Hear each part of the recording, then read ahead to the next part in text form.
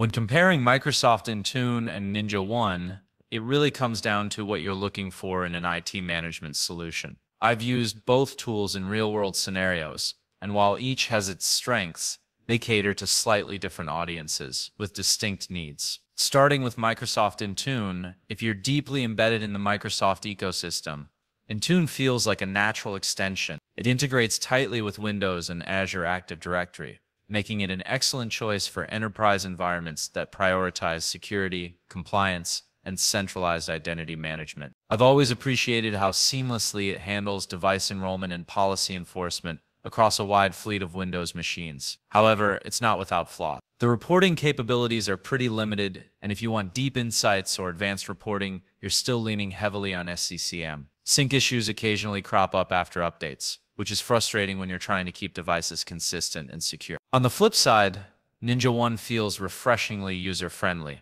It's fast, snappy, and makes managing endpoints, servers, and networks feel less like a chore. From my experience, it shines in small to mid-sized businesses, particularly those with lean IT teams who need powerful tools without a steep learning curve. The implementation process was smooth, and their support team is one of the best I've dealt with.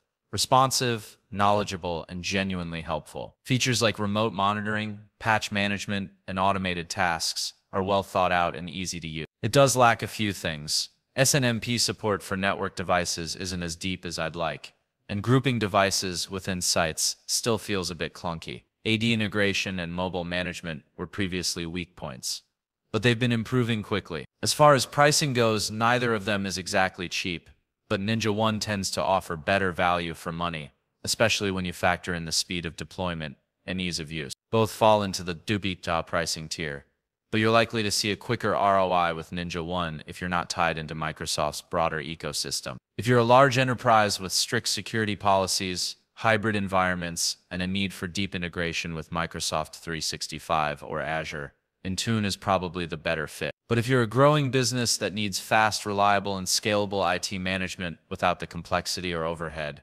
NinjaOne will serve you much better.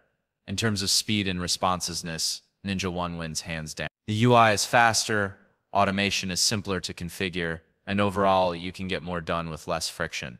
That said, Intune's depth and security features make it hard to beat in environments where control and compliance matter most. In the end, choosing between NinjaOne and Intune is about understanding your environment and goals. For flexibility, speed, and support, NinjaOne is an absolute winner. For enterprise-grade control and integration with Microsoft's broader ecosystem, Intune holds its ground. I've used and appreciated both, but if I had to pick for a small to mid-sized IT operation looking for quick wins and lower overhead, I'd go with NinjaOne.